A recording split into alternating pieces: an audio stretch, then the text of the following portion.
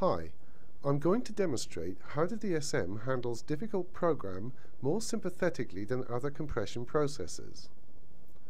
As I've mentioned previously, because the DSM has so many bands of compression, the sounds of dynamic events within the program can be compressed without affecting the overall timbre of the music. Coupled with the highly adaptive gain processing in the DSM, this means it's highly forgiving of very complex and dynamic material, and can successfully tackle tracks that often confound conventional compressors. Now, this is a great advantage on all program types, but to illustrate it in this video, I've selected a jazz track that has a very wide dynamic range and a great many very difficult percussive sounds. Basically, it's the very worst program I could find, and just the sort of thing that conventional compressors struggle with. Okay, so I'll bring up the same generic demo preset I've used in all the previous videos and just start the music. Now all I'm going to do is grab a capture of the spectrum somewhere everything is playing in a typical part of the track.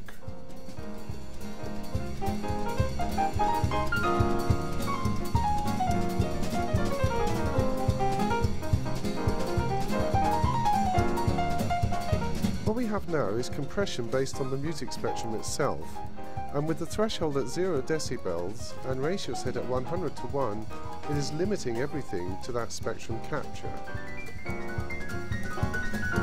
Now, to illustrate how the DSM deals with all this, I will throw a whopping 24 decibels of compression over the entire program to show how it can cope with this and still provide a great sounding result.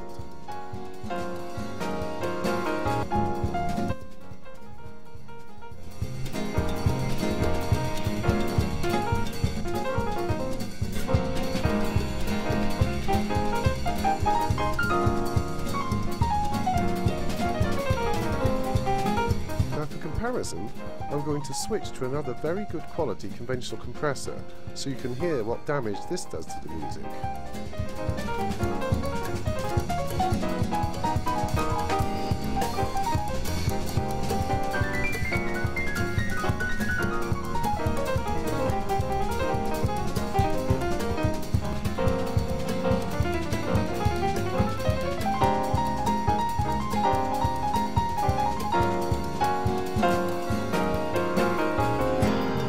Now I'm simply going to let the DSM run over this next very challenging passage, so you can hear how it handles the gain control and transients.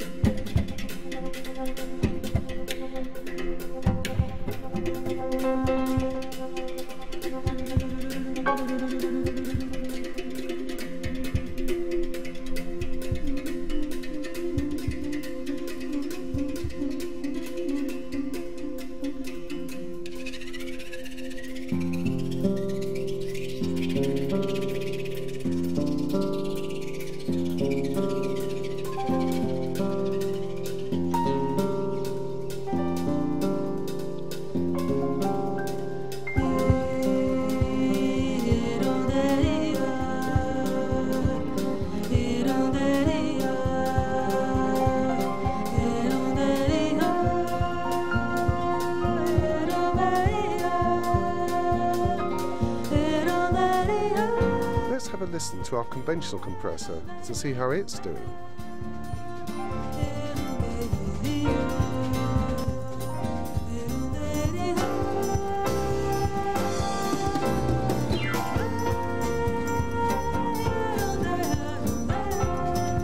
And then switch back to the DSM for the rest of the track.